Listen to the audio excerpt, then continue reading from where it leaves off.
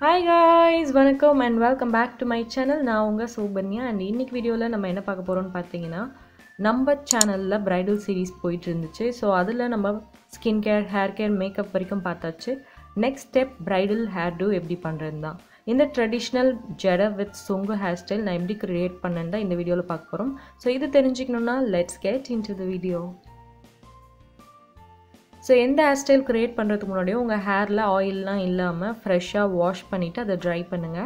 So wash பண்ணி dry பண்ண hair கண்டிப்பா சிக்கு நிறைய இருக்கும். So first ஃபுல்லா சிக்கு இல்லாம hair வாரிக்கோங்க. சிக்கெல்லாம் எடுத்ததுக்கு அப்புறமா என்னோட சிஸ்டரோட hair பாத்தீங்கன்னா நல்ல curly hair.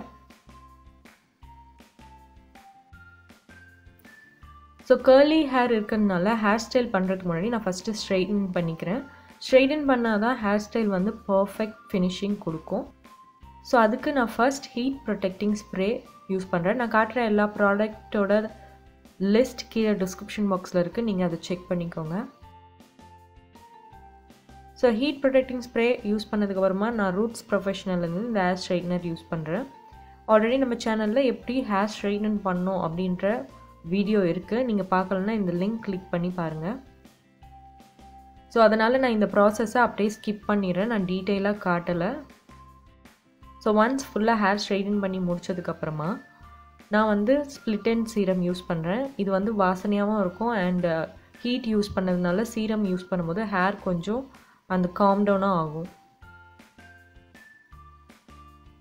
So full நீங்க serum apply பண்ணிட்டு திருப்பியும் சீப்பு வச்சு நல்லா வாரிக்கோங்க. சீப்பு வச்சு வாரி முடிச்சதுக்கு அப்புறமா இப்போ நம்ம செக்ஷன் பண்ண போறோம். நான் இன்னைக்கு சென்டர் பார்ட்டிஷன் எடுக்கிறேன். நீங்க உங்களுக்கு எந்த சைடு பார்ட்டிஷன் வேணுமோ நீங்க எடுத்துக்கலாம். சோ சென்டர் பார்ட்டிஷன் கரெக்ட்டா எடுங்க. நான் இத ரொம்ப டீடைல்டா காமிச்சிட்டு இருக்கேன் because பார்ட்டிஷன் எடுக்கிறது தான் ரொம்ப இம்பார்ட்டன்ட். அதுதான் பெர்ஃபெக்ட் ஃபினிஷிங் கொடுக்கும். சோ சென்டர் பார்ட்டிஷன் கரெக்ட்டா எடுத்ததுக்கு அப்புறமா இப்போ நான் சைடுல எடுக்கிறேன்.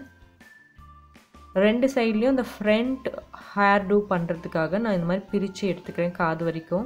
அது எல்லாத்தையும் ஒரு கிளிப் வச்சு இந்த மாதிரி செக்யூர் பண்ணி வச்சுக்கோங்க. இப்போ பின்னாடியும் நான் கிளிப் வச்சு செக்யூர் பண்ணிக்கிறேன்.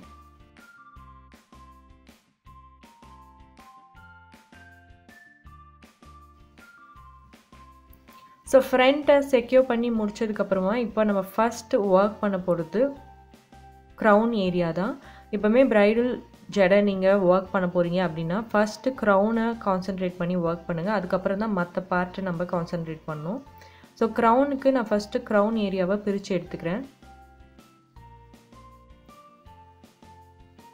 So crown உங்களுக்கு பெர்ஃபெக்ட்டா இருக்கணும்னா நீங்க அத கரெக்ட்டா சேம் சைஸ் சேம் லெந்த்க்கு ரெண்டு சைடும் பிரிச்சு எடுக்கணும். So once crown பிரிச்சதுக்கு அப்புறமா நான் பேக்ல இருக்க எக்ஸ்ட்ரா ஹேரை ஒரு கிளிப் வச்சு செக்யூர் பண்ணிக்கிறேன். So நம்ம வர்க் பண்ண போற ஹேரை தவிர மத்ததெல்லாம் செக்யூர்டா இருக்கணும். அப்பதான் நம்ம ஃப்ரீயா வர்க் பண்ண முடியும். And also நான் சொன்ன மாதிரி பெர்ஃபெக்ட்டா அந்த ஷேப் எடுக்கிற வரைக்கும் நீங்க அந்த ஸ்டைலிங் கும் வச்சு கரெக்ட்டா நீங்க அந்த வகுடு கரெக்ட் பண்ணிட்டே இருங்க.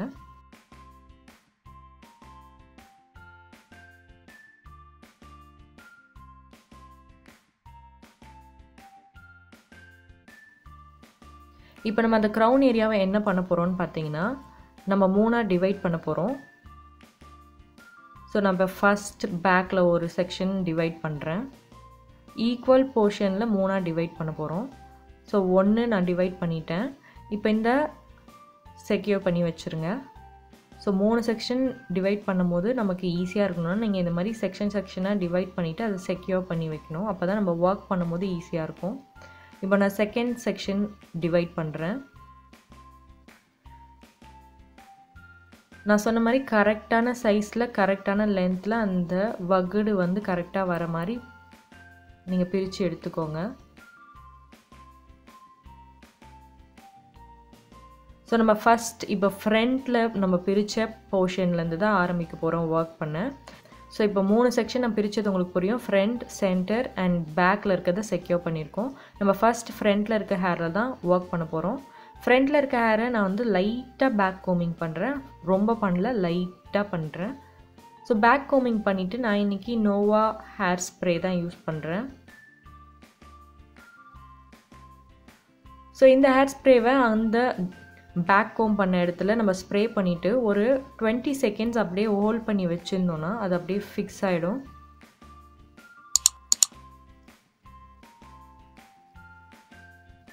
ஸோ 20 செகண்ட்ஸ் அப்புறமா நம்ம அதை அப்படியே ஃப்ரண்ட்டில் விட்டுட்டு இப்போ சென்டரில் இருக்கிற போர்ஷனில் ஒர்க் பண்ண ஸ்டார்ட் பண்ண போகிறோம்.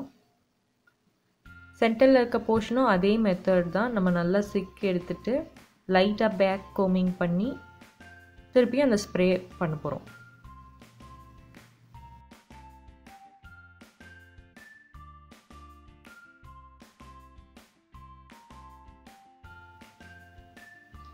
இப்போ நம்ம வந்து பேக் செக்ஷனில் ஒர்க் பண்ண போகிறோம். பேக் செக்ஷனில் நீங்கள் கொஞ்சம் ஹெவியாகவே நீங்கள் பேக் கோமிங் பண்ணணும் compared to first and second part. So நல்லா பேக் கோமிங் பண்ணிவிட்டு அதே மாதிரி ஸ்ப்ரே பண்ணிவிட்டு இதையும் ஒரு 20 செகண்ட் ஹோல்ட் பண்ணுங்கள். 20 செகண்ட் ஹோல்ட் பண்ணும்போது அது அப்படியே நம்ம கொடுக்குற ஷேப்க்கு அப்படியே நிற்கும். ஸோ இப்போ பார்த்தீங்கன்னா உங்களுக்கு தெரியும் அது எப்படி நான் வைக்கிற மாதிரியே நிற்கிது பாருங்கள். ஸோ இப்போ பேக் ரெடி ஆகிடுச்சு. இப்போ நம்ம ரெடி பண்ண சென்டர் பார்ட்டை அது மேலே அப்படியே எடுத்து வைக்க போகிறோம். ஸோ க்ரௌன் கொஞ்சம் தூக்கி நிற்கணும்ல, அதுக்கு தான் இந்த எஃபெக்ட். நிறைய பேர் பேக் கோமிங் பண்ணாமல் உள்ளே வந்து அந்த பஃப் ஒன்று இருக்கும் அது வைப்பாங்க. நீங்கள் அது கூட யூஸ் பண்ணலாம். ஸோ எப்போவுமே இந்த மெத்தட் க்ரௌன் பண்ணும்போது நீங்கள் சீப்பு வச்சு நல்லா இந்த மாதிரி சீவி தான் நீங்கள் அதை செக்யூர் பண்ணிகிட்டு இருக்கணும். அப்போ தான் ஃபினிஷிங் பர்ஃபெக்டாக வரும். ரொம்ப பொறுமையாக பண்ணுங்கள் இந்த மெத்தடை, பிகாஸ் அதுதான் சென்டர் ஆஃப் த அட்ராக்ஷன் உங்களோட ஹேர் ஸ்டைலில். ஸோ இது எல்லாத்தையும் நான் ஒரு பாபி பின் வச்சு நல்லா செக்யூர் பண்ணிக்கிறேன். பாபி பின் இந்த மாதிரி செக்யூர் பண்ணும்போது அதில் லைட்டாக அந்த ஹேர் ஸ்ப்ரே இந்த மாதிரி ஸ்ப்ரே பண்ணிவிட்டு நீங்கள் செக்யூர் பண்ணிங்கன்னா அந்த பின் வந்து நழுகி வெளியில் வராது. ஸோ இப்போ வந்து நான் பேக் அண்ட் சென்டர் பார்ட்டிஷனை இந்த மாதிரி பஃப் மாதிரி வச்சு பின் பண்ணிட்டேன். இப்போ ஃப்ரண்ட்டில் எடுத்து வச்சோம்ல அந்த ஃபஸ்ட் செக்ஷன் அதை நல்லா சீவி அது மேலே நம்ம வச்சுக்க போகிறோம். ஸோ இதை வந்து நல்லா நீங்கள் கையை வச்சும் சீப்பை வச்சும் ஸ்மூத்தன் பண்ணிக்கிட்டே இருக்கணும். அந்த முடியெல்லாம் ஒன்றோட ஒன்று சேர்ந்து ஸ்மூத்தன் ஆகி அதுக்கப்புறம் நீங்கள் அதை செக்யூர் பண்ணணும். இது நம்ம ஸ்ப்ரே பண்ணியிருக்கிறதுனால அந்த ஸ்ப்ரே வந்து நம்ம சொல்கிற பேச்செல்லாம் கேட்கும். நீங்கள் கை வச்சு சாஃப்டாக ஜென்டிலாக நீங்கள் ஹேண்டில் பண்ணால் போதும். ஸோ இப்போ அதே மாதிரி பாபி பின்னில் ஸ்ப்ரே பண்ணிவிட்டு அதை செக்யூர் பண்ணிக்க போகிறோம். ஸோ என்னோடய அக்காவோட ஹேர் ரொம்ப கோர்ஸ் ஹேர். ஸோ மேனேஜபிளே கிடையாது அது. அதனால் அந்த ஹேர் கூட ஒர்க் பண்ணுறதுன்றது ரொம்ப டஃப் ஜாப். ஸோ நெக்ஸ்ட் நான் வந்து ஹேர் வேக்ஸ் யூஸ் பண்ணுறேன். இந்த ப்ராடக்ட் எல்லாமே கீழே டிஸ்கிரிப்ஷன் பாக்ஸில் மென்ஷன் பண்ணுறேன், நீங்கள் செக் பண்ணுங்கள். ஸோ இந்த மாதிரி வேக்ஸை நம்ம அப்ளை பண்ணும்போது முடி அந்த பேபி ஹேர்ஸ்லாம் பறக்காமல் பர்ஃபெக்ட் ஃபினிஷிங்கில் இருக்கும். ஸோ இதை அப்ளை பண்ணும்போது கொஞ்சமாக எடுத்து பார்த்து ஒரு குழந்தைக்கு நீங்கள் தடவி விடுற மாதிரி தடவி விடுங்க. அப்போ தான் முடி பிச்சுக்கிட்டு வராது. ஸோ இப்போ நம்ம நெக்ஸ்ட் ஸ்டெப் என்ன பண்ண போகிறோன்னா, க்ரௌனுக்கு பக்கத்தில் இருக்க ஹேரை நம்ம இந்த மாதிரி எடுத்து லைட்டாக ஜெல் அப்ளை பண்ணி அதை வந்து க்ரௌனில் நம்ம பின் பண்ண இடத்துல இந்த மாதிரி முறுக்கி திருப்பி பின் பண்ண போகிறோம்.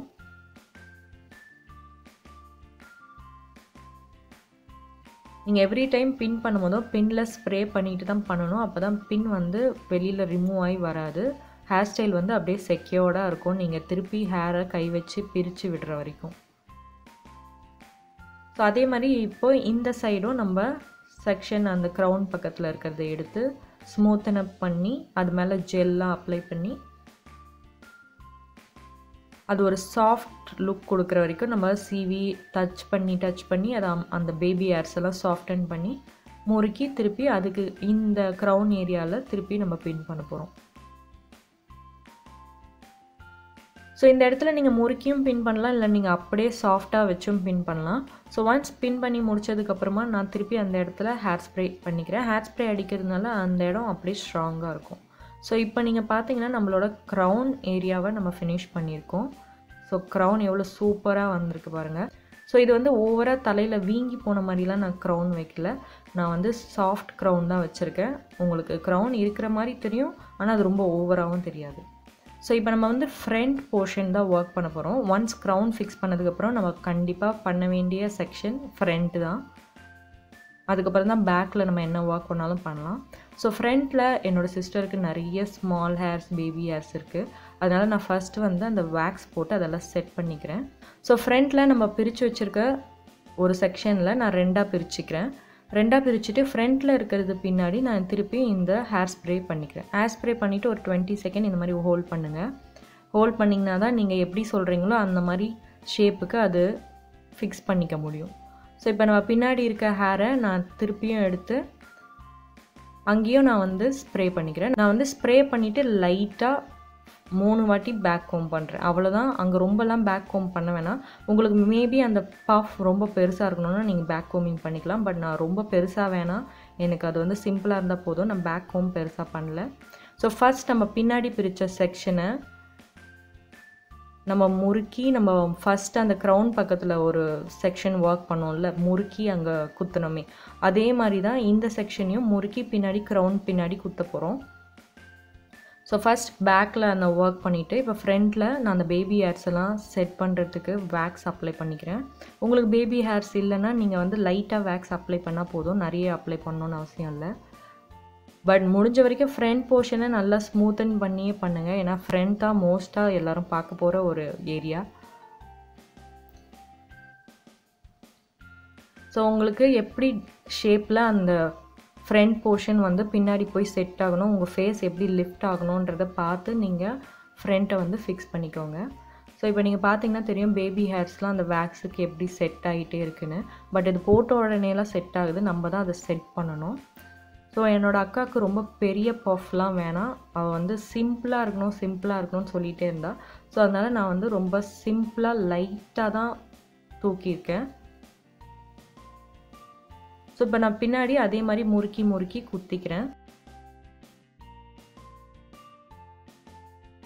ஸோ நம்ம இப்போ ரைட் சைட் பண்ண மாதிரி தான் அப்படியே லெஃப்ட் சைடும் பண்ண போகிறோம்.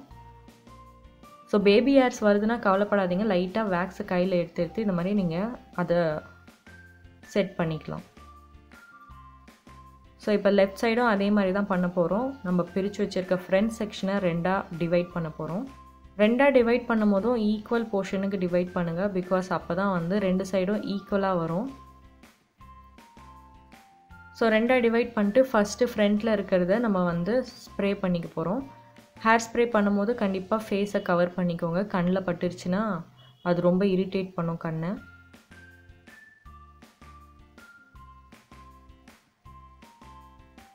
ஸோ ஹேர் ஸ்ப்ரே பண்ணிவிட்டு ஒரு 20 செகண்ட்ஸ் அதை ஹோல்ட் பண்ணுங்கள். நான் இப்போவும் சொல்கிறேன், பேக் கோமிங் நான் ரொம்ப பெருசாக பண்ணல, 3 வாட்டி தான் பேக் கோம் பண்ணேன் ஹேர் ஸ்ப்ரே பண்ணிவிட்டு. இது வந்து ரொம்ப பெரிய பஃப் கொடுக்காமல் இருக்கிறதுக்காக இந்த லுக். நீங்கள் வந்து பெரிய பஃப் வேணும்னா பேக் கோமிங் நல்லா ஹெவியாக பண்ணிவிட்டு அதுக்கப்புறமா நீங்கள் ஸ்ப்ரே பண்ணுங்கள்.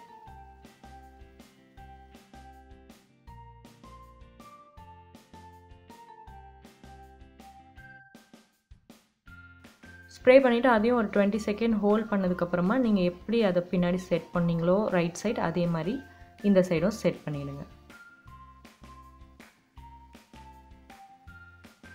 நீங்கள் கை வச்சு இந்த மாதிரி ஸ்மூத்தன் பண்ணி இல்லைனா சீப்பு வச்சு ஸ்மூத்தன் பண்ணி நீங்கள் அதை வந்து செட் பண்ணணும், இல்லைனா ஹேர் பிச்சுக்கிட்டே தான் வரும்.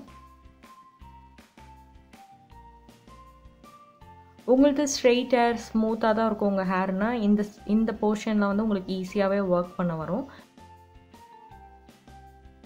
ஸோ இப்போ வந்து ஒரு முடி சாஃப்ட் வேக்ஸுக்கு அது ரொம்ப கட்டுப்படலை, நான் அதனால் வந்து ஹார்ட் வேக்ஸ் யூஸ் பண்ணியிருக்கேன். கீழே டிஸ்கிரிப்ஷன் பாக்ஸில் அதோட ப்ராடக்டோட நேம் அண்ட் லிங்க்ஸ் எல்லாமே இருக்குது, நீங்கள் செக் பண்ணலாம். ஸோ நான் ஹார்ட் வேக்ஸ் வச்சு அந்த அடங்காத பேபி ஹேர்ஸ் ஷார்ட் ஹேர்ஸ் எல்லாம் நான் வந்து செட் பண்ணிக்கிறேன். ஸோ ஒன்ஸ் செட் பண்ணதுக்கப்புறமா உங்களோட ஃப்ரண்ட் லுக் பார்க்க இப்படி தான் இருக்கும். ஸோ நம்ம வந்து க்ரௌன் ஏரியாவும் ஃப்ரண்ட் ஏரியாவும் ஃபிக்ஸ் பண்ணி முடிச்சதுக்கப்புறமா நெக்ஸ்ட் நம்ம பண்ண வேண்டிய வேலை நெத்தி சுட்டி ஃபிக்ஸ் பண்ணுறது. இந்த ஸ்டேஜில் கண்டிப்பாக நெத்தி சுட்டி ஃபிக்ஸ் பண்ணிடணும்.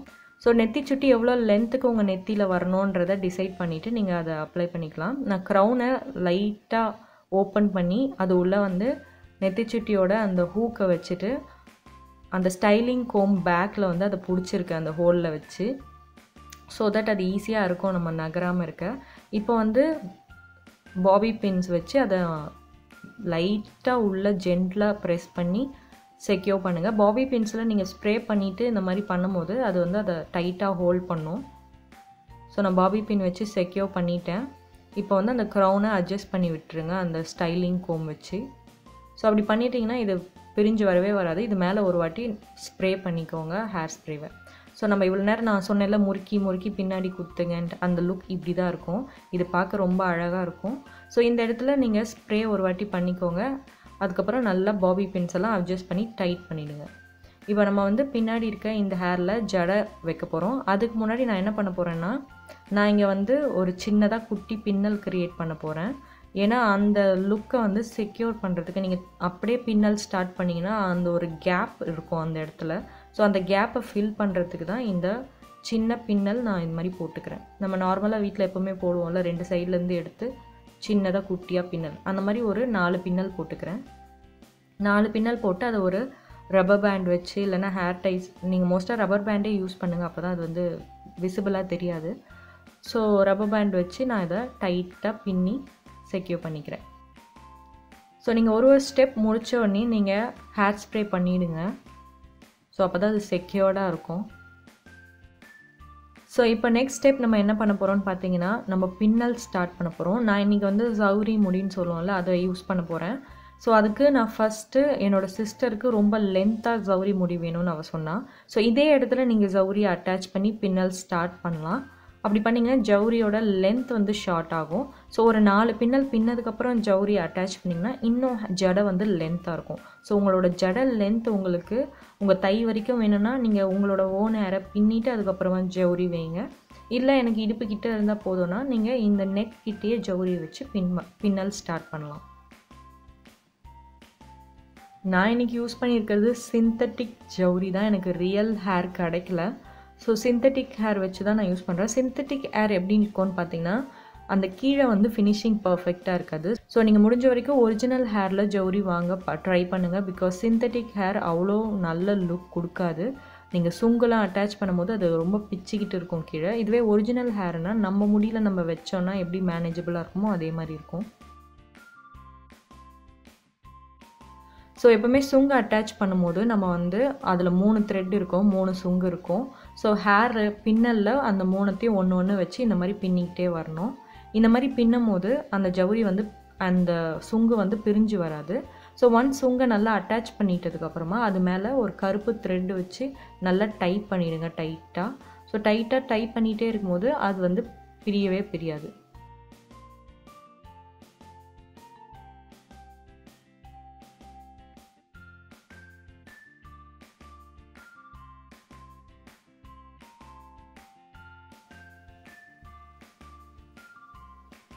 ஸோ இப்போ நம்மளோட பின்னல் ஃபுல்லாக ஃபினிஷ் ஆகிடுச்சு. பார்த்தீங்கன்னா உங்களுக்கு தெரியும், நான் வந்து த்ரெட் வச்சு கீழே சுங்க டைட் பண்ணிட்டேன். நான் சொன்ன மாதிரி சிந்தட்டிக் ஹேர்னால் கீழே ஃபினிஷிங் பார்த்தீங்களா இப்படி தான் இருக்கும். இதுவே ரியல் ஹேர்னால் அப்படி இருக்காது. ஸோ இந்த லுக் பார்க்க சூப்பராக இருக்கும் உங்களுக்கு. இப்போ இது மேலே எப்படி பூ வைக்கிறது அண்ட் டெக்கரேட் பண்ணுறதுன்னு பார்க்கலாம். ஸோ நான் இன்றைக்கி இந்த நந்தியா வட்ட ஃப்ளவர் தான் எடுத்திருக்கேன். ஸோ நீங்கள் இந்த மாதிரி பூவை டை பண்ணி தர சொன்னீங்கன்னா எந்த பூவில் வேணாலும் பூக்கடையில் செஞ்சு தருவாங்க. அப்படி செஞ்சு தர சொல்லும் போது இப்போ எனக்கு நீங்கள் பார்த்தீங்கன்னா தெரியும்ல, அந்த கோல்டன் ரிப்பன் வச்சு செஞ்சுருக்காங்க. நான் வந்து வீடியோவில் தெரியணுன்றதுக்காக கோல்டன் ரிப்பனே வைக்க சொல்லிட்டேன் பரவாயில்லன்னு. நீங்கள் ரியலாக வெட்டிங்க்கு இல்லைனா என்கேஜ்மெண்ட்டுக்கு இந்த மேக்கப் போடுறீங்கன்னா அந்த கோல்டு த்ரெட்டுக்கு பதிலாக அவங்க பிளாக் த்ரெட் வச்சுருப்பாங்க. அந்த பிளாக் ரிப்பன் ஆர் பிளாக் த்ரெட்டில் பண்ண சொல்லுங்கள். உங்கள் ஹேரோட அப்போ தான் மேட்ச் ஆகிடும், தெரியாது தனியாக. இந்த மாதிரி கோல்டு நான் வீடியோவில் தெரியணுன்றதுக்காக இட்ஸ் ஓகேன்னு சொல்லிட்டேன். பட் நீங்கள் வந்து ரியலாக பண்ணும்போது நீங்கள் பிளாக்கில் வைங்க, அப்போ தான் உங்களுக்கு அந்த த்ரெட்டு தெரியாது வெளியில். ஸோ இப்போ நான் கொண்ட ஊசின்னு சொல்லுவாங்க, அந்த கொண்ட ஊசி வச்சு இந்த பூவை செக்யூர் பண்ணுறேன். நீங்கள் நார்மல் பாபி பின்ஸில் இதை செக்யூர் பண்ணிங்கன்னா அது நிற்காது. ஸோ கொண்ட ஊசியில் நல்லா ஹேர் ஸ்ப்ரே பண்ணிவிட்டு அதை செட் பண்ணிவிடுங்க. ஸோ இப்போ ஒன்ஸ் அந்த கொண்ட ஊசி வச்சு செக்யூர் பண்ணதுக்கப்புறமா நான் கீழே அதை நல்லா டைட்டாக கட்டிக்கிறேன். ஸோ நீங்களும் நான் சொன்ன மாதிரி கருப்பு த்ரெட் வச்சு கட்டினீங்கன்னா அது தெரியாது. ஸோ இப்போ கீழே கட்டிட்டோம். இப்போ ஜடைக்கு மேலே கட்ட போகிறோம். இந்த மாதிரி கட்டுறதுனால அது வந்து கலண்டு விழாது. ஸோ இதுக்காக தான் நம்ம பிளாக் த்ரெட் வச்சு வாங்குங்கன்னு சொன்னேன். ஸோ தட் பிளாக் த்ரெட் வச்சு கட்டும் போது முடியில் நம்ம கட்டியிருக்கிறதே தெரியாது. பிகாஸ் நம்ம இதுக்கு மேலேயும் பூ வைக்க போகிறோம்.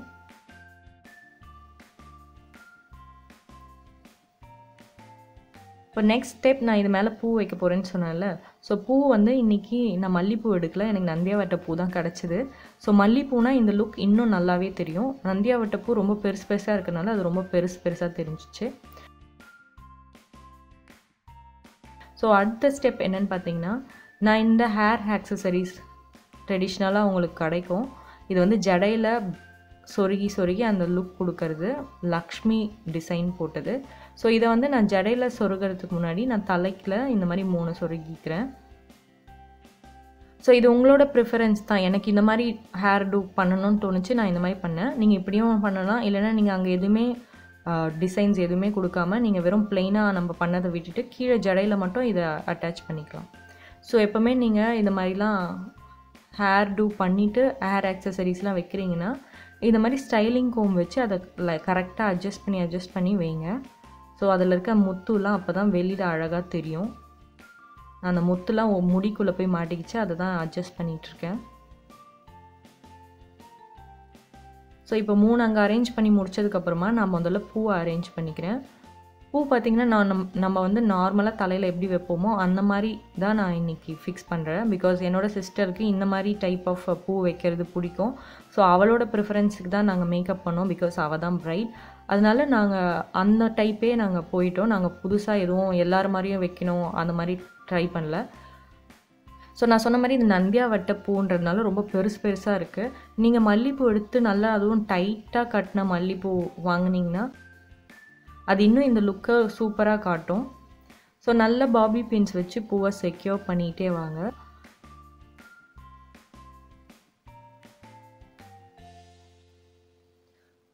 ஸோ நான் பூ வச்சுட்டேன். இப்போ வந்து எனக்கு எங்கெங்கே அந்த ஹேர் ஆக்சசரிஸ் வைக்கணுன்றது தெரியும். ஸோ இப்போ வந்து நான் தெரிகிற இடத்துல நான் அந்த ஹேர் ஆக்சசரிஸை ஃபிக்ஸ் பண்ணிக்கிறேன். இது ஈஸியாக ஃபிக்ஸ் பண்ணுற ஹேர் ஆக்சசரிஸுங்கிறதுனால நான் பூ வச்சுட்டு ஃபிக்ஸ் பண்ணுறேன். இல்லைனா நீங்கள் முதல்ல ஜடையில் அதை ஃபிக்ஸ் பண்ணிவிட்டு அதுக்கப்புறம் அது மேலே பூ வைக்கலாம். ஸோ ஒன்ஸ் நம்ம எல்லா ஹேர் ஆக்சசரிஸ்லாம் ஃபிக்ஸ் பண்ணதுக்கப்புறமா இப்போ நான் ஒரு சிசர் எடுத்து அந்த பூவெல்லாம் ஈக்குவல் லென்த்துக்கு கட் பண்ணி விட்டுக்கிறேன். ஏன்னா ஒன்று ஏற்றம் இறக்கமாக இருக்கும். ஸோ அதனால் அதை ஈக்குவலாக கட் பண்ணிக்கிறேன். கீழே ட்ரிம் பண்ணுறேன். ஸோ ஒன்ஸ் எல்லா ஹேர் டூவும் முடிச்சதுக்கப்புறமா நீங்கள் ஹேர் ஸ்ப்ரேவை நல்லா ஸ்ப்ரே பண்ணி விட்டுருங்க. ஹேர் ஸ்ப்ரே பண்ணால் தான் அது வந்து அப்படியே ரொம்ப நேரத்துக்கு ஸ்டே ஆகி இருக்கும். அண்ட் ஆல்சோ பேபி ஹேர்ஸ் மேலெல்லாம் வேக்ஸ் வச்சு ஒரு தடவை திருப்பி அதை ஸ்மூதன் பண்ணி விட்டுருங்க. அண்ட் இதுதான் நம்மளோட ஃபைனல் லுக்.